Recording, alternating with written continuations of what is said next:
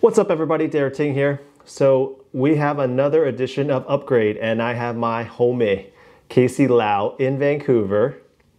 And so this video is going to be about things you can do while you're stuck at home. But before we start, I just want to remind you, I hope you'll like and subscribe because there'll be more great videos coming your way. All right, let's go. All right, Casey, how's it going, man? Hey, how's it going, Derek? We got it. We got an interesting setup here. So how is it over in Vancouver? Well, it's probably the same as it is everywhere else in the world. It's everybody's at home, and yeah, it's just apocalypse time over here in Canada. I feel like Canada has done a good job, though, of forcing people to stay home and making sure that the borders are closed and airlines are shutting down and everything like that. So it's pretty empty out on the streets and pretty empty around town. They've just invoked a new like $50,000 fine for restaurants that are still open for people to go inside of, and there's a $1,000 personal individual fine if you're caught like hanging out, partying outside at the beaches and at the parks now. So hopefully these are ways to get people to stay inside. Oh yeah, those are, I would definitely stay at home. I don't think they have that, while I'm here in LA, I don't think they have that any kind of penalty, and that is the challenge. But hey, well, if you're staying at home and there is a risk, of course, of suffering from severe financial penalty, what are the things that we can do while we're at home? I'm glad you asked, Derek. Let me take this off first. This is a bit too much hard to talk through, and there's nobody else here. I just so used to wearing a mask all the time. But have you been really wearing a mask all the time? not inside. I've just put it on just to make you laugh. But so I was lucky. I bought a lot of cool things during Christmas, or received things at Christmas to make that, that are tech gadgets, and I thought they were kind of neat, and so I wanted to show to people because I'm very impressed by them all. So let's start with the first one. I picked this up when I was in Tokyo in Christmas. It's the It's nothing new. It's the Nintendo Switch. It's been out for a couple years already, but I always thought, why do I need this? It's kind of dumb, or kind of childish, rather, not dumb, just kind of childish, because it's like Nintendo, it's Pokemon, and stuff like that. I'm not a huge gamer, so not really playing these things. But when I was in Tokyo, like everybody had one. It was on, it's tax-free as well, so the price comes down considerably when you buy it in Japan. And so I got one, and now I can't put it down. It is definitely very entertaining, and like anything else, like an iPhone or like any kind of PlayStation or like that, depends on the games, right? See what you're into. And I've been playing this game that I enjoy quite a bit. It's called Diablo. What's that? It's an old game, but it's I've never played it before. It's the third one. I think the fourth one's coming out soon. And playing it on the Nintendo Switch seems crazy because this is like a like a Nintendo console where you think of Mario and things like that, but Diablo is definitely a very violent game, and it's super fun to play that. I love the original Diablos. I played 1 and 2, and the big thing was when we were playing it was that the internet was spotty because it was dial-up. Yeah. So is there a mode on there where if your character dies, that's it? I don't know. Luckily, I haven't experienced that because I've been dying a lot. So no, I always respawn or whatever and keep going. That's the kind of fun about the game, is that it's not like super hard where you die and then you got to start all over again, right? You just kind of try to keep going, and then you can increase and get weapons and things like that to make yourself stronger so you can fight people more. I find it very interesting. I got it because I love the design of the characters and stuff like that, and I thought it was, and just like Game of Thrones, where I kind of like, man, I don't really like this kind of fantasy stuff, right? But man, it's really, really good. So very impressed by that. I also I always love those. Actually, I bought this because actually I'm a huge Rick and Morty fan, and Justin Roiland, which is the co-creator of Rick and Morty, he made a game called Trover Saves the Universe, and basically it's about a purple guy that goes around trying to. It's just a bizarre game. I don't know how to explain it, but he does the voices for all the characters. So it's like Morty is the main guy. There's a lot of swearing and a lot of hilarious, like it sounds like they ad-libbed the whole game dialogue. So that, if you're not like a casual gamer, that game is the I would say is the entry point for you to get involved in playing those kind of games. Oh, I love Rick and Morty. That show is hilarious. The writing is amazing. It's just got so many inside jokes and references to the 80s and 90s. I mean, yeah. Yeah. So I'll definitely check out that game. Yeah, it's great. So yeah, the Switch I think was really good. The next thing I Well, got. so going back to this, back to the Switch too. Like, just I just want to quickly ask, like, how much did you pay in Japan for it versus here in the U.S.? How big a difference is it? I think it's mostly the tax difference. I think they're the same price. Yeah. It's around $300. Now there's two kinds, right? There's this one which I got because it plugs into your TV. There's a dock, and you'll see the video that will play, and it'll show you some of the background of the Switch. But yeah, there's a dock that it goes into, and then there's the Nintendo Switch Lite, which doesn't dock. And it, basically the cool thing about this is that these things come off, and you can use them like a Wii, or plug them into like a controller, so you can just play this from this TV from far away, or plug it into a real TV. So I found that is super flexible for a game platform. So this one's more expensive. The Lite is cheaper, but that's mostly just for handheld playing. So it's kind of fun too. But yeah. So you'd want the one that switches out to your television, because that would just make a lot of sense. For us older people, I would say yes, because our eyesight isn't so good. I don't know. I don't think it's going to be good if you're looking at this little screen all day long, right? So I think the bigger screen, because the graphics aren't like PlayStation or Xbox quality, right? Because it is like more Nintendo-ish, and it's lower res. So, but it's just easier to see the people moving around and things attacking you on a bigger screen. So definitely, I thought that was a good idea. And that's why I went for this one. Do you play it on the television more often then, or nowadays? Yeah, if I'm at home, I'm playing it all the time in the thing. But then you're taking it like you're lying down on the sofa or whatever, and you didn't plug it in. You can just pick it up and start playing it. But I assume it's like for on the go, right? If you're taking the MTR or the bus or whatever, you're playing the game the whole time, right? And then you come home, you can plug it in. So I guess it depends on what kind of setup you have. But I thought it was good that sometimes I can play it on the little screen, and sometimes I can play it on the big screen. Well, I mean, like, let's say you're in the kitchen. Can you watch stuff too? Can you use it as another screen? No, I don't think so. Can you do that? I don't know. Maybe. No, you cannot. It only plays the games. It doesn't play Netflix or anything like that. That's good, because I don't want it to play Netflix. I have enough Netflix machines now. But the cool thing was that you can just download the games. You don't need to buy a physical cartridge like you used to. And then depending on the capacity inside the game. So I downloaded Trover from the eStore, but then I bought Diablo as this cartridge, right? So, but you don't have to. You can just buy it on thing. But I guess having this is good, because then you can resell it later, because it's an actual physical disc that people can put into their machines. Was there a price difference? No, I don't think so. I think it's the same price. There might be like more specials. I've noticed that there are like discounts on the eStore very frequently, so you can buy games for cheap. So I bought this game called Cuphead. It was only $20, but I'm sure it was $40 like before I bought it on sale. So there's things you can troll around in there looking for stuff, and yeah, I think it's good. It's good fun. It's good time. It's a good. I don't know how much I'd play it when I'm not stuck at home all the time, right? Because I'm not, hopefully, let's see. I don't know. Maybe this is a whole new distraction addiction I built because of staying inside all day. But I hope. Usually, I don't have this much free time to sit around playing games all the time. So this is just in coronavirus kind of thing started up. Well, are you interacting with other people on it? Can you play other people? Yeah, you can. That's the other. I think that's the big thing, is that you can team up with your friends for Diablo, or team up with your friends for Cuphead, or some of these other games. Not all of them have multiplayer, but most of them do. So it's good. Yeah, so that's why it's good fun. It's not really set up like a PlayStation, right? That's the thing. PlayStation has you can put the headset in and talk to people right away. This thing, you need an app on a phone to talk to other people. It's very weird. So it's more like you're going to be hanging around with other people. It's not very intuitive as it is with other like PC and bigger console games. So it depends. I guess it depends on what you're playing.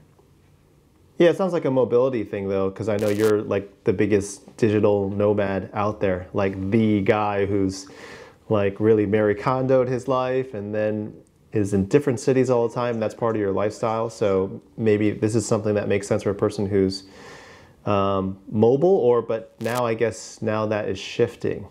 So You know, that's a good point. I don't think that's true though. If I'm mobile and I'm not confined to my house, I'm not staying in my place though. I'm going out, right? I'm going out exploring the city and things like that I'm staying in. So I would think that outside of this situation that we're in right now, most likely I won't play that after we get out of this. That's what I'm thinking. Oh, right. Wow. I don't think it's not something I'm going to go to another city and then sit down in a hotel room or an Airbnb and play this game by myself when I'm in like London or New York or something, or LA, right? I'm going to be out there doing other stuff. This is more of a confined product for me personally, right? If you're a little kid, right, your parents won't let you go out, so you got to stay home, and that's what you'll do, play video games, right? But when you're an adult, you don't have to stay home, right? So I wouldn't stay home playing video games if I could go out. It's just for right now that I didn't bring my PlayStation with me on my world tour, so that's why I have this little device, and I thought that's great portable game system.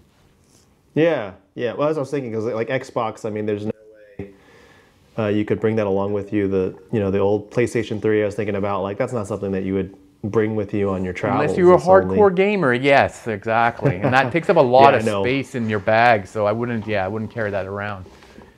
The next thing I want to talk about is this thing I also got for Christmas. It is the Oculus Quest. So you probably know the story. Facebook bought this company. This is a VR helmet. And the great thing about it, it's a brand new one. And what the great thing about this is that it requires no PC, because most of them require some sort of computer tethering. So there's usually like a cable from this into a computer to feed into graphics. This one, while the resolution isn't super high, it's still pretty good for what it is. You put this on your helmet, on your head, and then you have these controllers here to move around this virtual world. So this thing, I don't know when the last time you tried VR, but for me it was maybe 2 or 3 years ago. It was pretty cool, but there was a whole huge setup for it. You got to put cameras in your room. You got this computer. You got a cable. It seemed like a hassle for what it was worth. Oh right? yeah.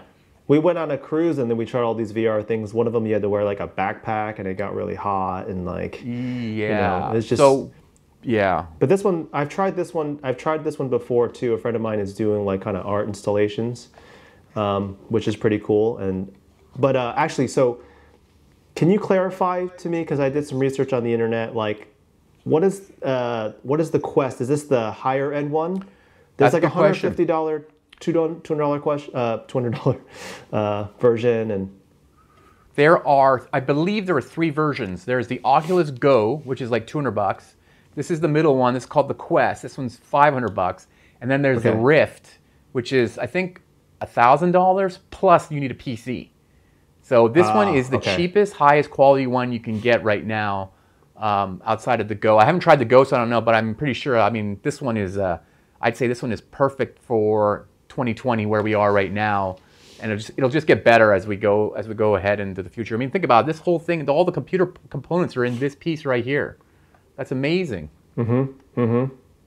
No, that's not. Wait. So what is the the part right here? Is that foam or is it like a soft? This part here. The part that touches your face. Yeah. There's a foam. There's definitely a foam thing here. So yeah, it's kind of gross if you're sweating in it and give it to somebody else to wear. But definitely... Yeah, it's really your own personal thing. Yeah, I would say it's your own personal thing. I'm not sure people are borrowing it to other people. But the idea is that you could potentially go out and meet people wearing this. And like I could talk to you when you had one of these on. And we could see each other's cartoons, I don't know, walking around. I don't know, we have video conferencing, so I don't know why we would need that. But maybe some people want to walk around as a cartoon and talk to other cartoon people. But for gaming, this thing is incredible. So I'm playing a game called Pistol Whip right now, and it's like an exercise thing. You basically you have guns that are these things, and then you basically shift through this virtual world, and all these killer guys show up, and you just have to shoot them. But you have to shoot them to the beat of the music. So there's like a disco, techno vibe going doom, doom, doom, and then you have to shoot these guys that keep popping out of everywhere in this VR space. It is super fun, and it gets more, obviously it gets more difficult, right? So you have to move around. Plus there's like things that come at you, so you have to like shift from side to side. You have to bend down because the bullets are coming at you like a Matrix style. They're coming slow motion. Yeah. in a line directly to you. So you have to move. So you can't let it hit you. So it's quite a workout, I think, and it's super fun. So that game is really exciting. And then that's like, you have to pay for the game. So the games are like $20 and definitely 100% worth it. And also there's a game I'm playing called Vader Immortal, which is a Darth Vader game, Star Wars game. And it is insane if you're a Star Wars fan, because you're standing there with this helmet on, and you know, everywhere you look, you're in some Star Wars location, and then Darth Vader comes in. They even have you trapped and hooked up to the interrogation bed, like they did in Princess Leia in the first one, with that little droid with all the knives on it, and it comes towards you, and I'm like, what is going on? So yeah, very exciting. Does that like, was it like your heart? You feel your heart beat and, you know, like intense adrenaline? Yeah, yeah. It's. I mean, okay. So the main thing is, if you put it on first and you get used to it, they call it the screen door effect. So it looks like you're looking through a screen door. So it's a little bit blurry, or there's something in the way, right? So you can tell it's not exactly right there. But the way the voice acting works and the music, and then you see Darth Vader walking around you, like he is like 6.5, 7 feet tall, right? It's very imposing. Yeah. He's got that sound and everything. And the CG is great. It looks like there's a guy there, right? So yeah, I think it's even if you're a kid, I think it's fantastic. But for an adult, as a Star Wars fan, it's crazy to see this game. And of course, you get the lightsaber and you get to fight stuff with the lightsaber.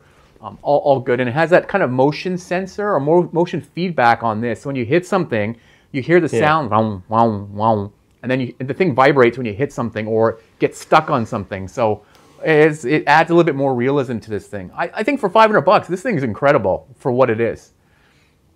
Yeah, I mean, it's half the price of my iPhone. Jeez. Yeah. $500 sounds really reasonable. And well, what do you think?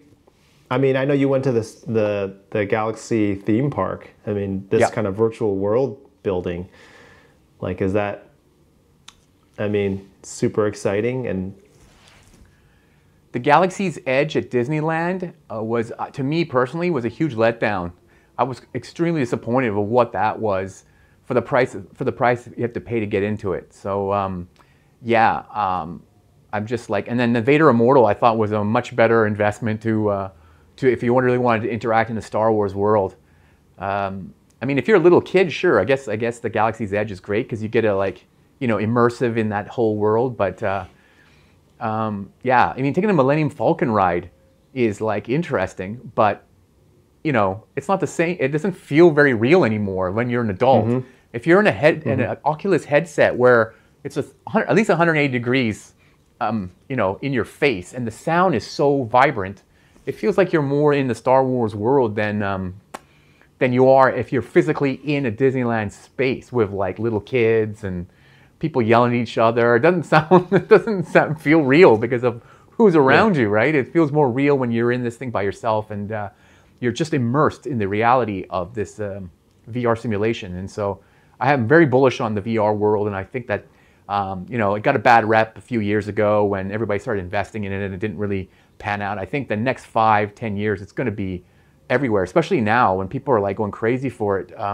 especially the Quest, because the price point is great.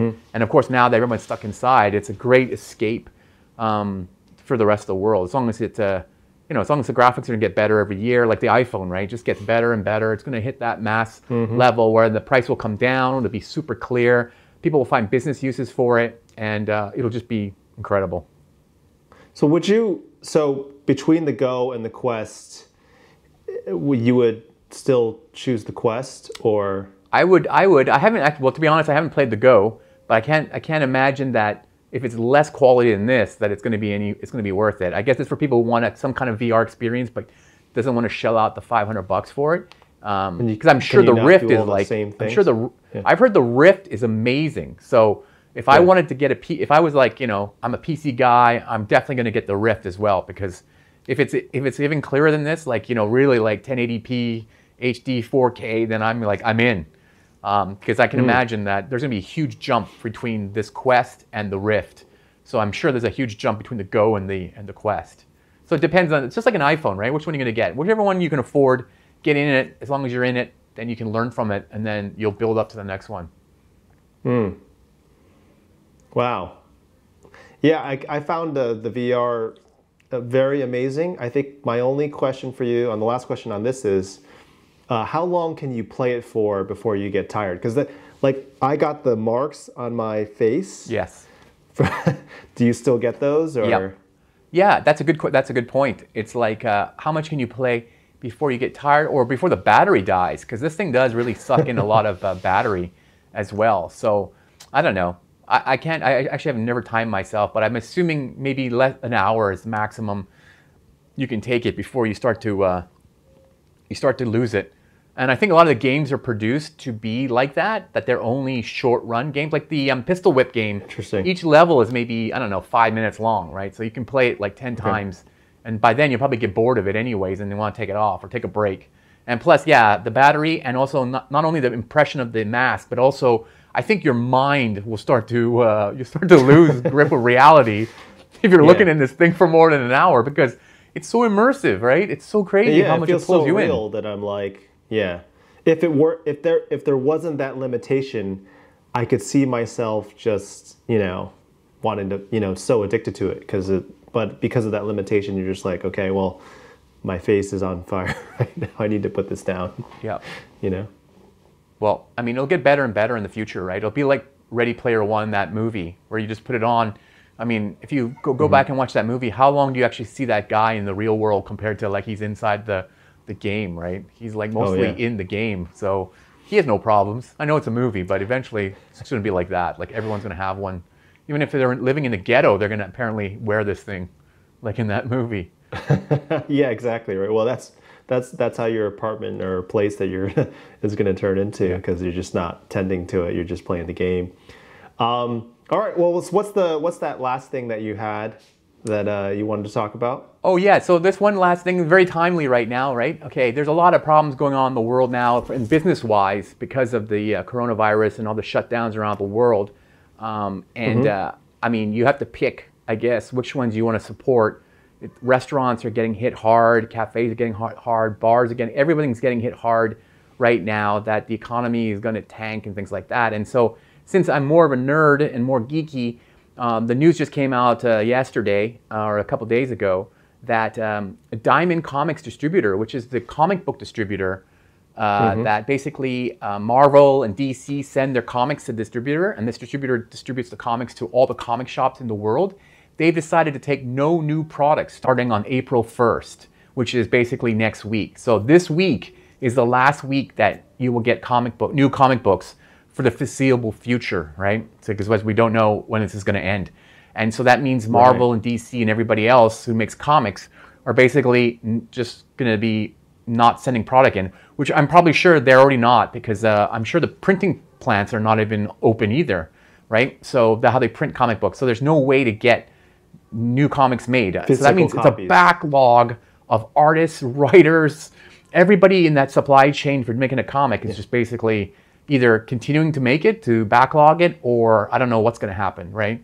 So basically, last week I went into the comic book store and I bought this X-Men book, the physical copy. Usually I read digital comics anyway, so it's not really affecting me as much. But you're going to see a lot of comic books shut down now because they don't even have product to sell. So I guess what I wanted to just say was, if you see a comic book store or know a local comic book store, we're going to play this video for you right now that shows what it looks like inside a comic book store. There's a website that allows you to find your local comic store. So you can find one locally, like especially if you have kids and you need to give them something to read, which is not an iPad screen or a video game. You could just like order the comic, and they do these curbside pickups now and things like that. So you don't have to go in the store, but you can say, hey, I want a new copy of, I want a book of X-Men or a book of Spider-Man or Superman or whatever, and just help them out, because that's all they have now left to sell is the books they have inside the store for the foreseeable future, right? Wait, hold on for a second. You can get curbside comic books? Is that what you're saying? Yeah. So what happens in the comic book world, every Wednesday, new comics come out. So if you subscribe to them in the comic book store, basically every Wednesday, they will have the new issues. So Marvel, DC, Image, like all the comic companies, they will release their books every single Wednesday. So every single week, there's new comics to buy. And in the last couple of weeks, right, it's hard to get inside. So basically, you can just go to the comic shop on Wednesday. It's just like picking up your groceries. You go there, and you maybe pay online, and then you just pick up the books. The guy drops it off for you on the outside the front door of the comic book store, because mostly they're in like these standalone plazas and things like that. So it's easy to just run in and get them. Oh, okay. Wow, that's interesting. That's the evolution. It's almost, I mean, I'm thinking, the whole theater, movie theaters too, are just are going to have the worst time.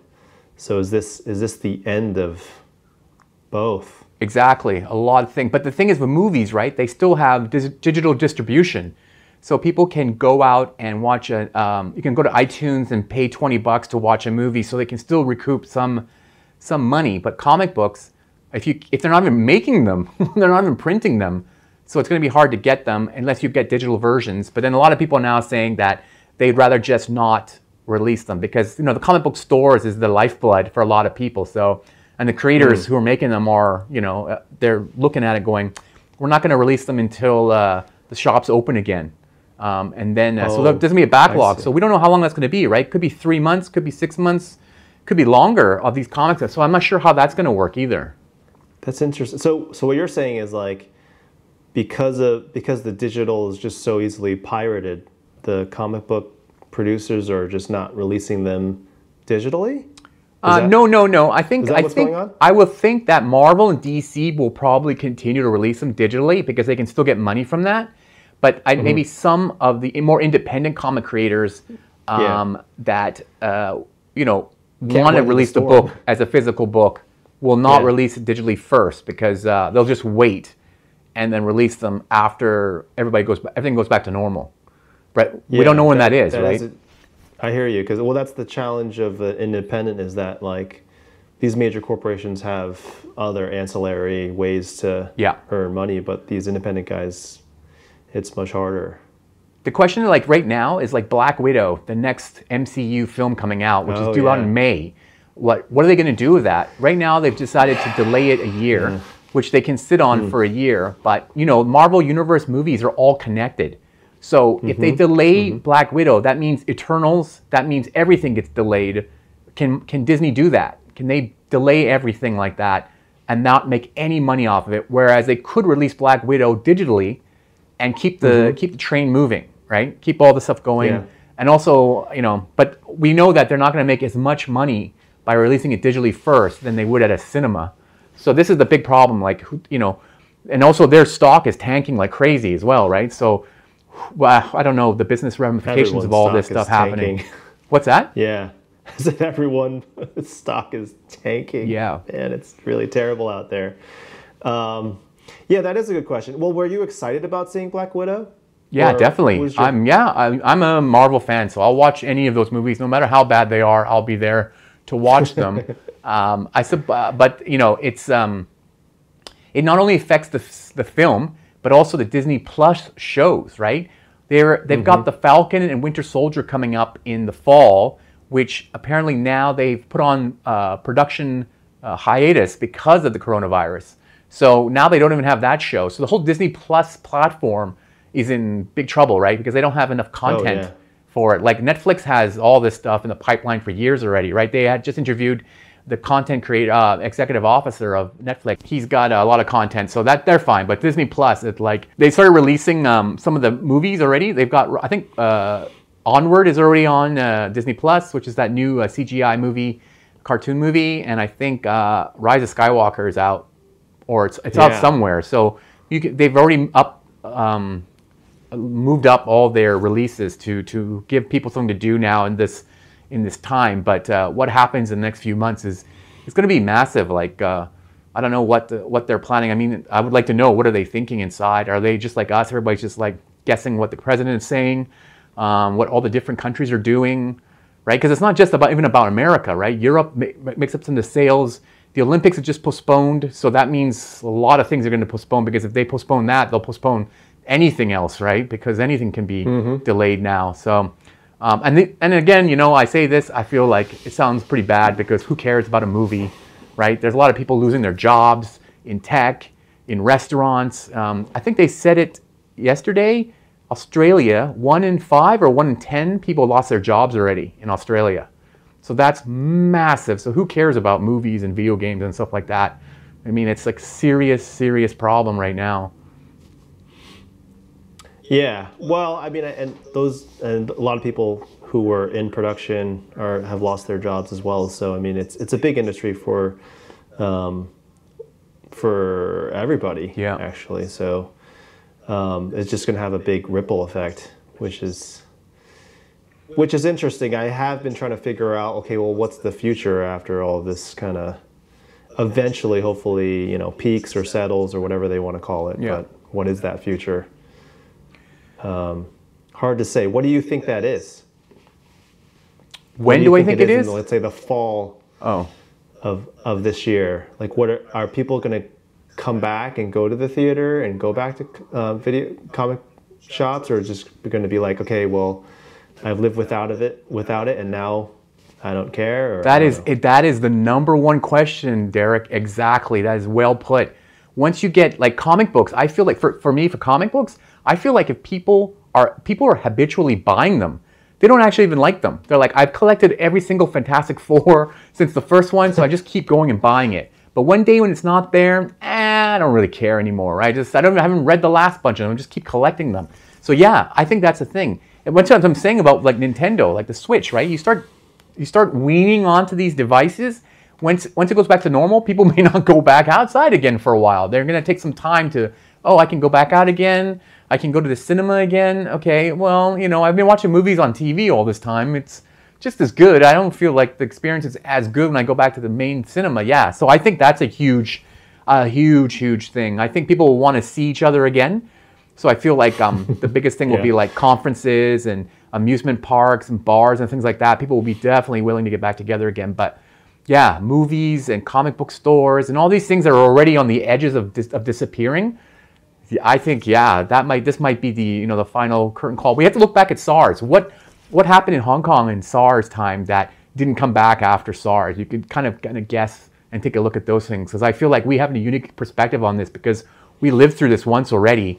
And that was before a lot of the digital stuff was available, and how a lot of that stuff can disappear now. Yeah, I mean, the people of Hong Kong, I think, were just really quick to react, and there's no sort of cultural stigma that wearing a mask is not cool or something, and going out, like, people know that it's better to stay in. So Hong Kong was great in reacting, and that's why there's so few cases now there still. Yeah. But maybe this is a good way for people to, kind of wake up a little bit and be more prepared next time. I think the challenge so far for me is that the level of preparedness has not been adequate. Like, it should have been like, okay, we're shutting down, but we've already got all these hospital beds ready. We've already stocked up on these things in the last month or two. We're set. Don't worry, everybody. But it doesn't feel like that. It feels like, hey, we need to shut everything down, and we're not ready. Yeah. So, but this is what we're doing now, at least. So agreed. It's tough times. It's tough times. But in the meantime, it's a good time to hang out with friends and reconnect. Right? Yeah, I guess so. I mean, reconnecting. And then you're just talking about this, right? So I don't know. Every time I I talk to somebody, everyone's like, "Is everybody okay? What are you doing?" Everybody's watching TV, reading books, things like that. So there's a lot of culture that's being exchanged. That's for sure. But nobody really knows what's going on. And then maybe you have one friend who's like a fearmonger and just telling you about all the bad stuff that's about to happen, and you're like, "Oh my God, what's going to go on?" Yeah, I feel like it's just tough. I don't know. I have no answers. That's why I just talked about 3 completely non-coronavirus things. I just wanted to say, like, this is how you can maybe entertain your brain while you're in this kind of world right now, because I don't have the answers. I'm watching it like everybody else.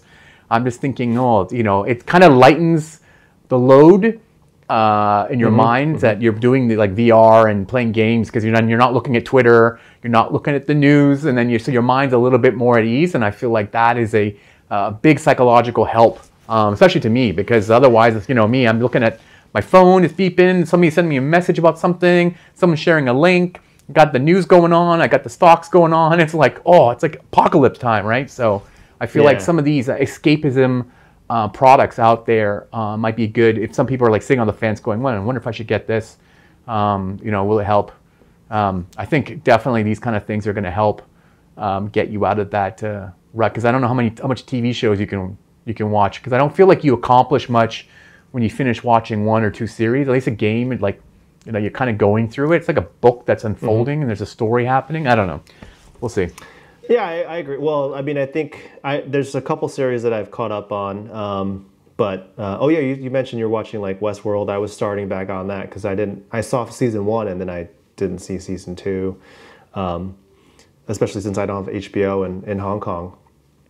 But those are big time investments. I'm still not even. I'm like 1/3 through Westworld, but the video gaming at least, or the VR stuff, is sort of like this kind of quick thing that you can kind of turn to. Yeah.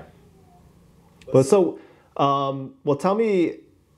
To kind of like wrap things up too, tell me about because we're if people are still listening to us here, you know, we're doing this test video. So you're shooting video on your side, I'm shooting video on my side, but also using Zoom. But I know you're prepping for what's to come. Like Collision is doing its first like in-home kind of Collision at home, right? And there's going to be a lot of interviews and a lot of interaction. So we're doing a test too to see what it's like to kind of like see if we can up the production value slightly and see if it's still efficient. But tell me a little bit about what's going on there. Well, yeah, we're still planning it. That's what's a great thing is Collision from Home will still be in June. It will be on Toronto time. There'll be some parts that are free and some parts that'll be paid. We have 250 speakers already committed to this format, which is incredible. So a lot of the high-level speakers are coming back to do it like this, like Brad Smith, the president of Microsoft, the Game of Thrones actor who played, oh my God, I'm blanking on his name, but you know, the guy who Cersei's brother and lover, that guy, he's going to be there. Oh man, you got to edit that part out. I don't want this part in there. I can't believe I can't remember the guy's name. No, that's okay. I'm terrible. I'm not. I love that show so much, and I just can't. I just saw his face on the site today, and I was like, oh my God, that guy's going to be there. Yeah, there's some great speakers committed to speaking at the conference still, and basically everybody will be at home, just doing it just like we're doing it right now. And then we're just going to use some new technologies to make sure everything syncs up properly, and that there's a lot of networking and things like that going on at the same time. So it's going to be a challenge, but it's exciting. I think the whole team is very excited about doing it this way, and the speakers are all on board. So let's see what happens. Yeah, what are the main challenges that you see? Well, I mean, you've been to the conference before, so I feel like it's great. I mean, a lot of interaction, a lot of great stages and production, and a lot of engagement, and the app is great too. Yeah. So yeah, that's the main thing. How do we keep the engagement level high?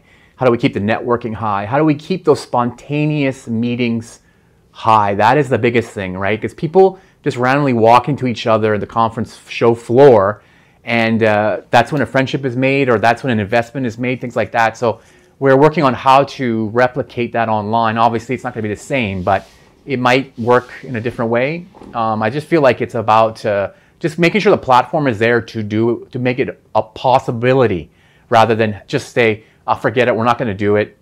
Just wait till next year." At least we're going to try and do it, and we got these great speakers to get people in, and then from there we can push you together, and plus we'll know who's who more easily than spontaneous. So we can push like people like maybe say like yourself with other entertainment people that are there, so that they can meet each other. So maybe it's even better this way. We don't know. So we'll see.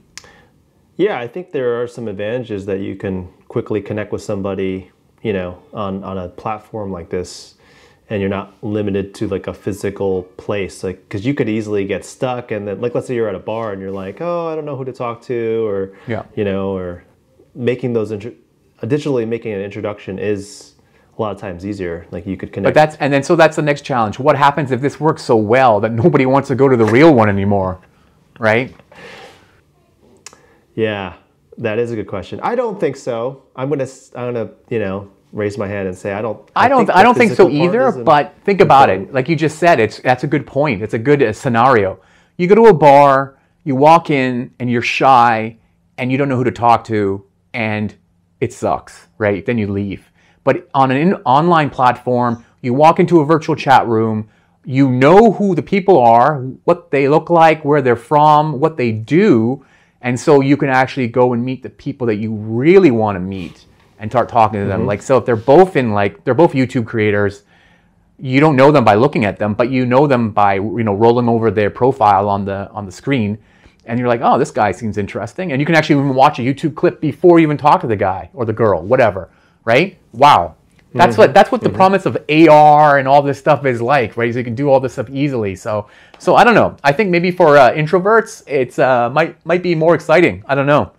We'll see. I think so. I think there'll be a lot of new, new things that we didn't imagine happen, and a lot of good stuff. So that's all you can do, and then go from there and see what happens. But I think it'd be fun. Yeah. And I definitely give you guys a lot of kudos for like pushing the edge and making it happen. Yeah. Great, thank you. Let's see. Let's hope it all comes together, though. That's the main thing. It will. It will. You know, I just want to thank everyone for joining us on the chat. Casey, we're going to try to do this more often, right? That's right. Let's do it. Yeah, I wore my camo gear just for you to do this too.